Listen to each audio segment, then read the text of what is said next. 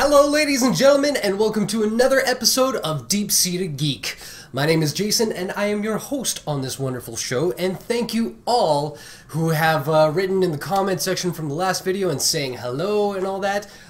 You guys are great, thanks for tuning back in, and I hope to hear from more of you. First things first, before we get to the show notes, this is of course a long episode here, so if you want to skip to the parts that you want to see the most, be it the gaming news, the opinion piece, or what I'm playing, if you look down in the show description notes, you'll see little time codes there. If you click on those, it'll jump you right to the section that you want to get to. So, now that you know that, let's get on to the first round of gaming news. So the first bit of news that comes my way is that there was a new trailer out for a game called Soma, which is from Frictional Games. Now you may be thinking, I know that name from somewhere. Those are the boys who did the awesome Amnesia: The Dark Descent. They didn't do the sequel, they gave that over to the Chinese room, the guys who did Dear Esther, which I don't really care for, but that's beside the point. So they did a live action trailer for Soma, and it was a 4-minute little blurb of just confusion, and it looked like this kind of cyberpunky in outer space test subject thing. It was really weird, but cool. It gave you a kind of hint of what the theme is going to be like. But the new one shows a bit of gameplay, and it looks like the set of Aliens with a bit of Event Horizon scariness to it. I mean, if it's like a tenth of what Amnesia: The Dark Descent was, it's going to be awesome. Set in space kind of thing. Oh, I'm just loving it. So if you go check it out, Soma should be the 2013 trailer from Frictional Games. Check it out. Really worth looking at. The crap news is that it comes out in 2015, which is over a year away. So that's the sucky news. But maybe they'll jump it up. You know, in a world where we have delay after delay after delay, maybe someone will come along and they will bump it up. Speaking of delays, I just found this out from a friend just before recording this show. Watch Dogs, the much anticipated game from Ubisoft Montreal, which was going to come out with the launch of the PlayStation 4 and was going to be released on next gen and current gen and all that kind of stuff, November 15th. Haha, no, it's pushed back to sometime in spring 2014. So the one game that I had pre-ordered for my PlayStation 4 is not gonna be there. So I'm all kinds of happy about that. But like everything, they gave the same kind of spiel on their blog where it's like, oh, we want to make sure we're gonna do things right by our fans and everything, which means they had some technical fuck up that just wasn't going right for them, so they needed to figure it out because they don't want it to really bomb their launch of what could be a brand new IP for them, much like Assassin's Creed. So it sucks, but you know it's because something went wrong and they want to make sure it's going to be good for all of us. So we can bite the bullet on that one. That's fine, but I've got my eyes on you, Ubisoft. Next one up is kind of a weird bit of news. Shadow Warrior, which was released, I think, only a month or two ago, which you can get on Steam, which is this crazy kind of first-person hack-and-slash kind of kung fu done right kind of game. But they've got DLC in the form of Viscera Cleanup Detail, which is a little indie game that's in development right now, where you play, I love the concept for this, you play the janitor on a space station that just went through like a Dead Space kind of evisceration, okay? Like there's body parts and blood everywhere, and you're the guy who has to clean it all up afterwards. I just love the premise. I would love to see that kind of turn into, this one's on the space station, this one's in Camp Crystal Lake, this one is in Saw, you know, just the guy who cleans up all this horrible stuff from video games too, you know, like the guy who mops up after Master Chief, you know, or Wolverine or something like that. It would just be so cool. So I love the concept of the game, but here's the kicker. Shadow Warrior is getting a Visceral Cleanup Duty DLC for its game. This is the nutty part. They're releasing DLC based on this game That's still in alpha. The visceral cleanup duty is not even released yet. It's still being developed. And yet the DLC for a different game came out before the actual game. That's just like, my brain is all over that. It's weird. But it does look pretty cool. I love the concept. Check it out. Check out Visceral's, they've got an alpha version of the game that you can play, and you can also pre-order it, I believe, on Steam, because it was greenlit by the Steam community there. So check that out, the DLC and the actual game. Next up, which is dear to my heart, pun, Kingdom Hearts 2.5 has been announced. It's going to be released with RE-coded and 358/2 days, which were 2 DS games, I believe, that they released in the Kingdom Hearts series. But what's going to be happening is that, much like the Kingdom Hearts 1.5 remix, they're going to take those games, just their cutscenes, and mash them into Kingdom Hearts 2, and that's going to be HD remake as well. So the success of the first one, the 1.5 remake, was so huge. Of course they're going to do 2, because in my opinion 2 was such a better game, like leaps and bounds better than Kingdom Hearts 1. And I love the series, and it's going to add to everything that's going to be coming out for Kingdom Hearts 3, which they also showed some gameplay for recently, and it looks pretty sweet.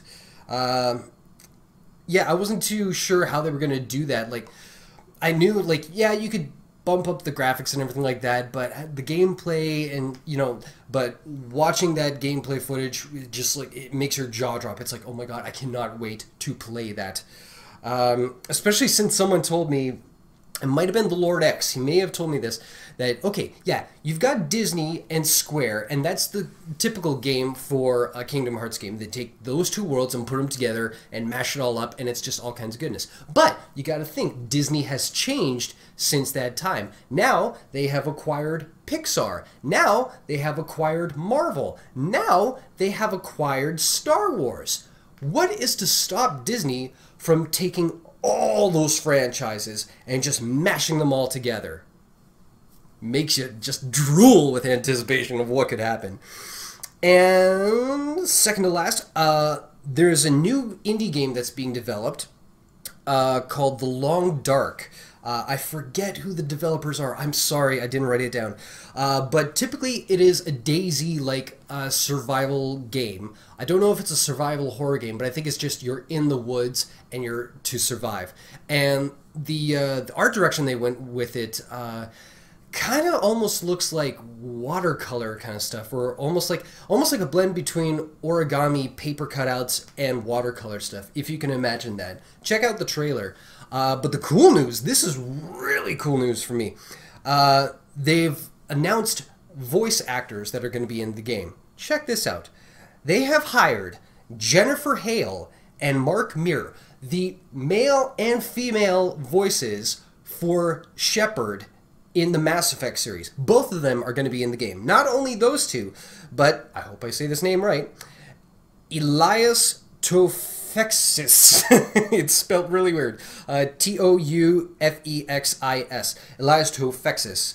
I hope I said that right, but that dude is the guy who did the voice of Adam Jensen in one of my favorite games, Deus Ex Human Revolution. So you got Shepards, and you got Adam Jensen, and the latest announcement is that David Hayter, yes, Solid Snake himself, is going to be in this game as well.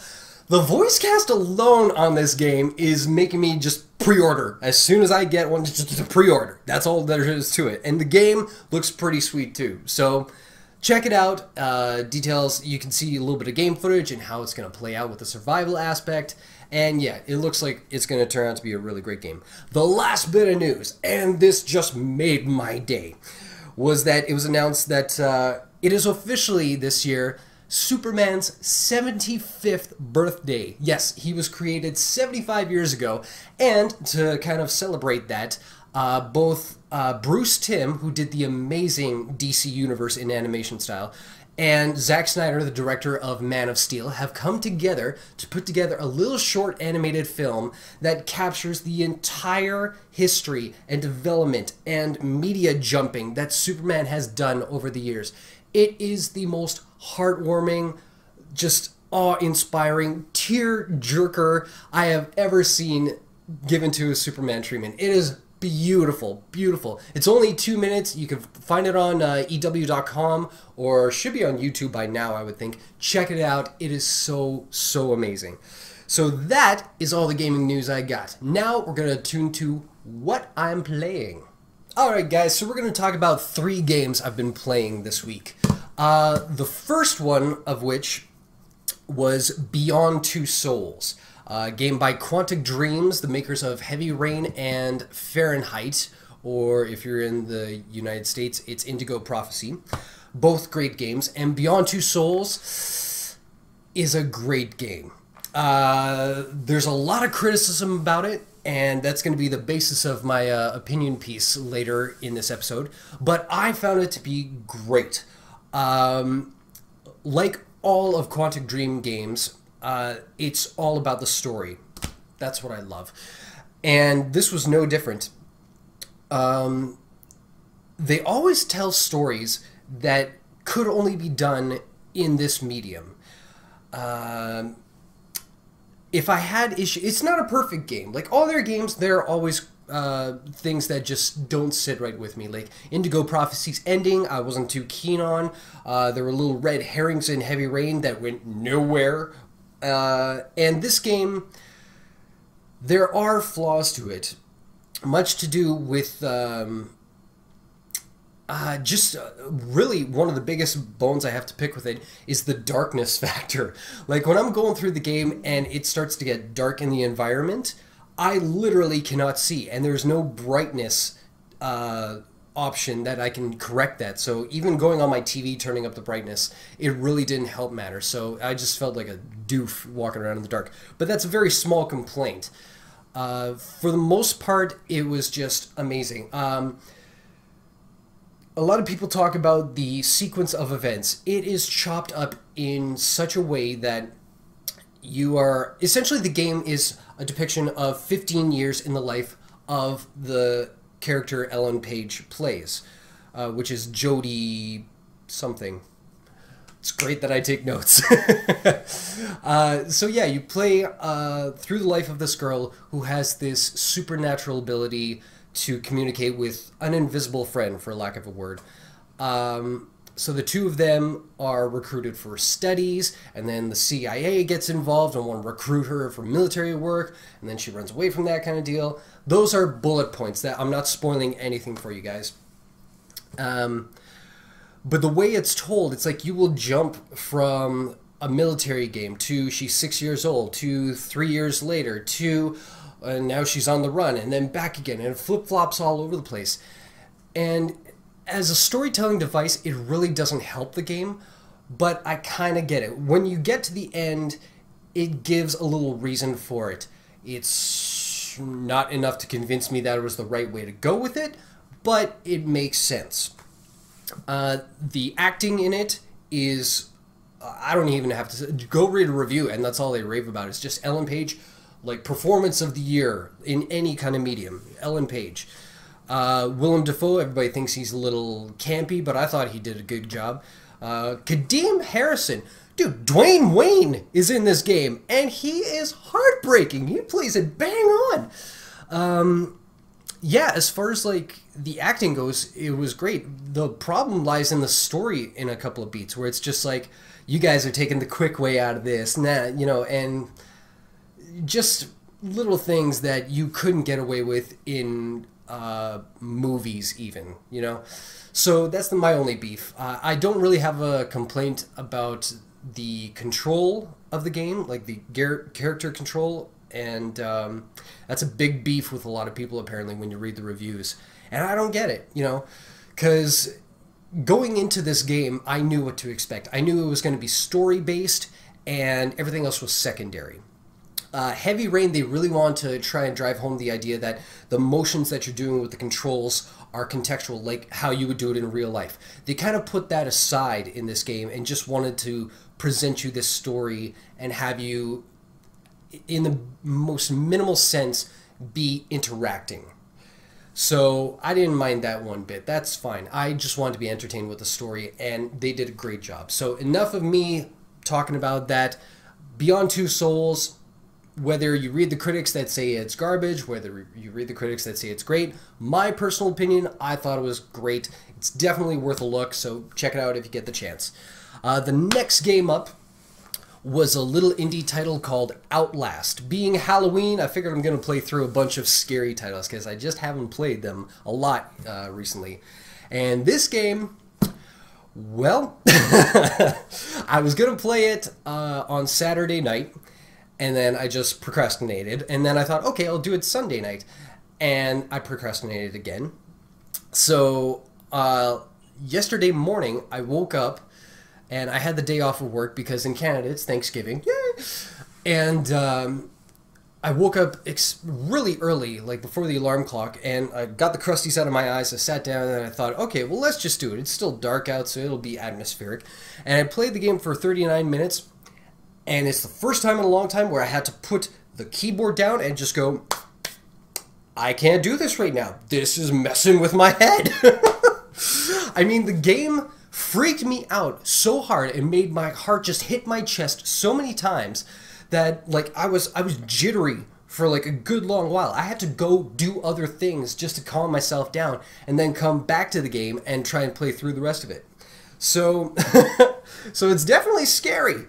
If you don't know the game, you can find trailers for it, but essentially you are like this gung-ho reporter who's going to expose the wrongdoings in this mental asylum that you've heard rumblings about. And I just love the way it kind of plays out. Like the opening monologue that you read almost makes you feel like you're Archie from the Archie comics, and you're just I'm gonna go do my gee golly whiz thing here and with my camcorder, and oh, I'm gonna get the scoop, and oh, my editor's gonna be so proud. And then you go in and there's guys who are mutilated threatening to like rape you in 6 different holes that they're gonna create, and you're just like, oh my god, it's just awfulness. So I just love the idea that Archie would go into like there was that comic, Archie versus the Punisher. That exists in comics, okay? That was a real thing. That's what I thought about this. Archie going to the insane asylum. That's just all kinds of awesome just waiting to happen. But yes, the game itself, the gameplay was much like Beyond Two Souls. It was very minimal. You don't fight. All you do is just run and hide, collect batteries so your camera doesn't die, and look through the world in night vision. Okay? And when you don't have night vision on, it is pitch black. So it is terrifying. Especially when you got a kick-ass pair of headphones on. It is terrifying to hear like some dude walking back here with chains, and you gotta hide and try and monitor the sound as he goes by so you can escape. And all these crazy creaks and like steam pipes and just guys laughing in the corner. It's just unbelievably unnerving. So it did its job. It was fantastic. The story's not much to write home about. The actual play-wise is nothing that's going to change the face of gaming. The graphics were exceptional for an independent game, and I believe it was based on the Unreal Engine. Don't quote me on that, though. So yeah, it looks good. It gets the atmosphere just right, like some of my favorite games like Amnesia and Dead Space. This has got that Asylum gone wrong motif down to a T. So Outlast, check it out. I believe it's on Steam. It should be coming out on PlayStation 4 as well, so if you're holding out for something like I am, it's definitely worth a look. So there you go. The last game on the list I want to talk about, I have not finished yet, but I plan to. Grand Theft Auto 5. I want to love this game. It's got so many positive reviews. So many people are squawking about it. It's just like, it's the biggest selling thing ever. Okay? It's broken 7 Guinness World Records for any kind of entertainment medium. It's just insane how popular this game is. But once I started playing the game, I immediately remembered, oh yeah, I didn't like Grand Theft Auto 4 either. And the problem with it is not the game itself. I can recognize, like, there are a bazillion different things you can do within this game. And there's so much attention to detail. in the world that it creates. That it's just mind-numbing to think that this exists. Okay, but the problem for me is that this is a game coming from the boys who did Red Dead Redemption, and I hold that game in such high regard. So I expected a little of that to come along for the ride in Grand Theft Auto. Now, some people are kind of happy that Grand Theft Auto has kind of pulled back away from the dramatic kind of aspects of it, and it's got a little bit of its humor back again. And that's great, that's fine. The only problem is it's not humor I like. I have a hard time getting behind a character who says the F word like every third breath. You know, it's just... I think it was Martin Luther King or somebody, or maybe it was it Malcolm X? I don't know. It was some, you know, really worthwhile guy who knows not to stumble on words, who said people who use foul language are just showing how uneducated they are. So when I know the quality of the writers for Rockstar, and I hear this coming out of their mouths, it's just like, you guys aren't trying hard enough, okay? And when another character, the N-word, you know which one I'm talking about, it comes out of every third word the other guy says, and it's just like, oh, come on, we don't really... You can get away with so much more without using those, you know? You don't have to. And then the third negative thing is that I really don't like playing bad guys. Like... I mean, you could argue that, you know, Nathan Drake is a bad guy because, I mean, he's going around, he's stealing artifacts from other people, and he's killing anything that comes in his way. But there's still that part where he wants to be a hero. I haven't found any heroic characters in Grand Theft Auto, and I have a real tough time with that. Especially when it's, like, blatant, violent kind of things, where it's like, I think there were two guys, they were looking for a storage locker, and two other guys from, like, another gang just walk up and say, hey, what's going on? And everybody just starts shooting everybody. It's just like, really? Really? I know that probably happens in the world, but I don't find it entertaining. I will say that I do like the character of Trevor, because he's a meth head kind of just gone off the rails. That's entertaining enough for some reason that I can get behind it. Maybe it's because of Breaking Bad. I'm just used to that. But, yeah, I don't know, I'm just having a real tough time getting invested in these characters. I don't care if they succeed or die or, you know, fail or anything like that. And I suck at driving games, so it's really frustrating when I have to do a driving mission and I'm just all over the place without control. I'm horrible at it. I really dig, on a positive note, I really do dig the heist missions. There was one where he had to plan, like, you go up on the roof, hit the air coolants and knock out gas in there, and you be on the ground with the getaway vehicle, and we'll jump inside with the masks and take all the jewelry. I love that! The planning it and getting away and going without, like, without a hitch, that stuff is awesome. And apparently, a great game for that is called Payday 2. So I might finish Grand Theft Auto and jump right into Payday 2 for the stuff that I really like. I haven't tried online. Apparently that's had a lot of problems, and I'm one to kind of stand away from online issues until it's actually sorted. But guys, this is just an initial review. I've played maybe 10 hours of the game. The first 4, I really was struggling with it, and then Trevor came along, and I started to get a little bit of a feel for it. But still, I'm just not invested in the characters just yet. So maybe that will change. I don't know. You guys have played this probably through the end and are probably kicking ass online some more. So if you think that this is like worth getting to the very end for, let me know in the comments. Other than that, I'll still be plugging away at that, and I'll be playing new games next week. So with that, we're going to move on to my opinion. So the thought that's been rattling around my head lately does revolve around Beyond Two Souls. When I went to go look up a lot of reviews to kind of gauge what people thought of the game, it was very extreme. Like, people either loved it or they hated this game. There was no in the middle. And it seems like there have been a lot of games that have kind of come across that in the last few years. I've got a few here to name. Beyond Two Souls, obviously. Resident Evil 6 was another one where gamers either loved it or hated it. Final Fantasy 13, Devil May Cry, the new remake, Remember Me, and Spec Ops: The Line. And those are just a few. There are a bunch out there where people really loved or really hated these games. And all of them tried to do something new or different or innovative. And they were kind of dissed for a lot of things. Or they were, people focused on the things that weren't as innovative as what they had created that was new.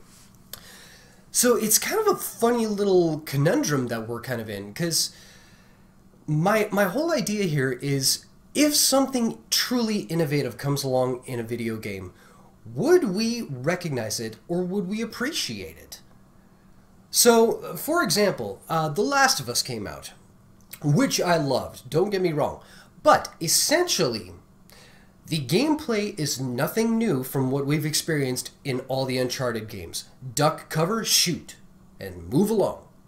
The only thing that was different about that game was the characters, the setting, and the story. The gameplay, nothing has changed, essentially. Now, along comes Beyond Two Souls. Everything is the same as The Last of Us, where the story, the characters, and the setting is completely different from anything they've done before. The only thing that hasn't changed is the gameplay, essentially. You still control it in the same fashion as Heavy Rain, okay? Where you do contextual movements to open doors, move forward, interact. It's not to the extreme of Heavy Rain, but it's just basically the same kind of point-and-click adventure kind of style.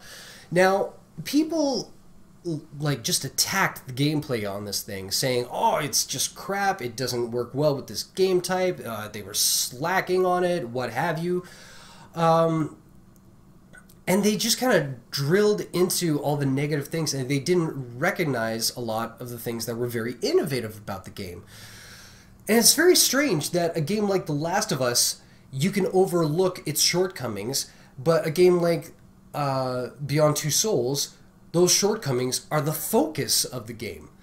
So it's very strange, you know, like, both games innovated in new and exciting ways, and yet one was critically acclaimed and one is almost panned. So it's very strange, and you see games all the time, like Assassin's Creed, Call of Duty, FIFA, NBA games, wrestling games, all these annualized games that really do nothing more than fine-tune the graphics. Gameplay pretty much stays the same. Characters almost stay the same. In some cases, setting is exactly the same, okay? Nothing is innovative about those games. When they came out, sure, they were innovative, you know? But from then on, what's changed? Like, honestly, Assassin's Creed especially, like, has anything really changed other than the setting? You still stealth around, you still stab guys, you still look like the same dude, for crying out loud. And yet those games have all had critical and commercial success. So it begs the question again, if something truly innovative came along, would we recognize it and would we appreciate it, okay? And it doesn't even revolve around the video games that are being developed, like the software. We can also talk about the hardware. Look at motion control, okay? The Wii came along and everybody thought this is going to change the face of gaming. And yeah, Move came along for the PlayStation, and that also challenged Microsoft to come up with Kinect, and that's also motion control. But that's really gone away, you know? Like, I know Kinect 2.0 is coming out, but the biggest, like, exciting thing from Kinect that I've heard so far is that you can say Xbox on and your Xbox will turn on.